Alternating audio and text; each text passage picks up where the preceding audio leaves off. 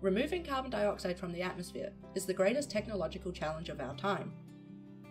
Our team at Sydney Sustainable Carbon, along with our industry partners, meet this challenge through solar-powered direct air capture of carbon dioxide. We use a nanoporous absorbent called a metal organic framework, or MOF, whose huge internal surface area and chemical selectivity allows for excellent carbon dioxide uptake and release for sequestration.